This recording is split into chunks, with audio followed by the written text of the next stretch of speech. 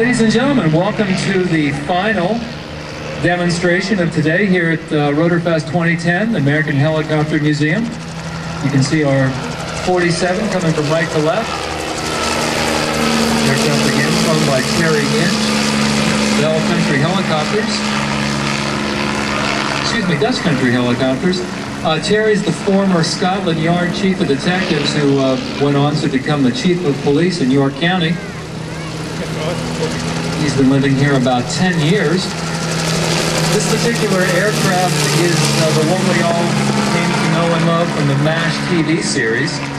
It's probably the most commonly used civilian aircraft in the world today. The frame is made of steel welded in a lattice pattern, and the blades are actually made of wood, the main rotor blades. This is a semi-articulated semi-rigid main rotor system, meaning it's two blades teetering on top of that rotor mast. Very susceptible to negative V's.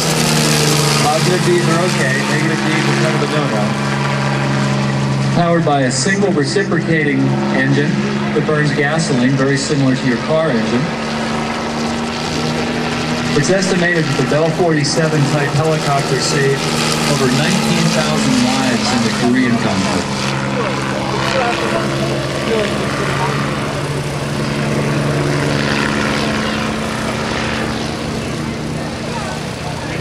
It's coming back in with a steep turn, a dive.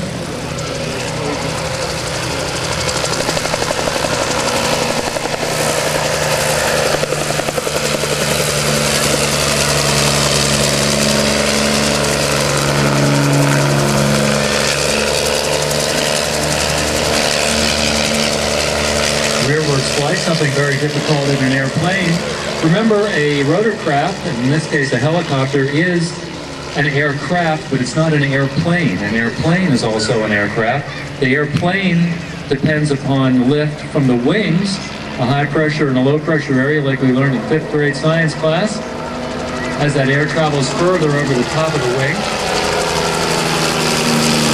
In a helicopter, the lift is generated by the rotor blades biting into the air mass, so to speak. Behind you, you'll see the Coast Guard HH-65 Dolphin aircraft coming up, preparing for his demonstration.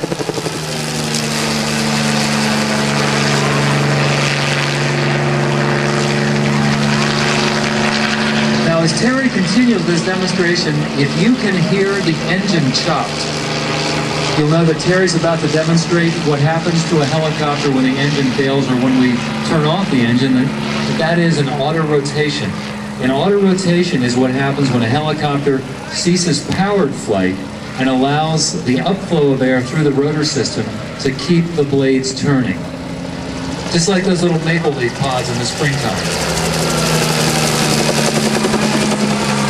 It's arguably much safer to be in a helicopter, or at least a small helicopter with an engine failure, than it is to be in an airplane with an engine failure, because a helicopter has the ability to auto-rotate.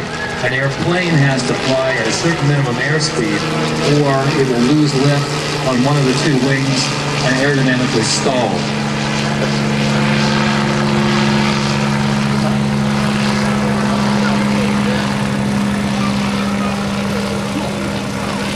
Pretty soon, I think Terry's setting up for his auto rotation.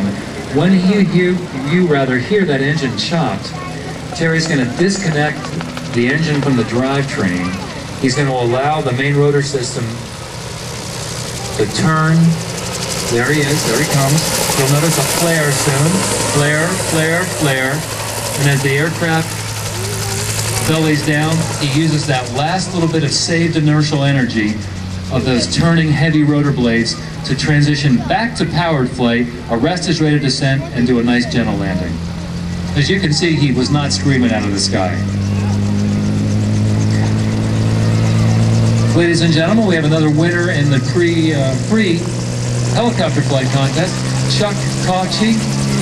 Chuck Cauchy, I hope I'm saying your name right, C-A-U-C-C-I-E.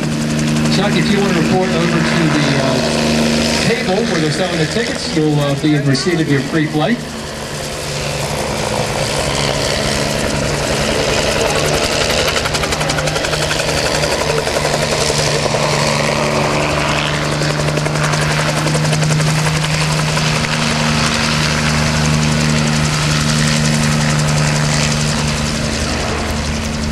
Terry starts to come in. Looks like he's done.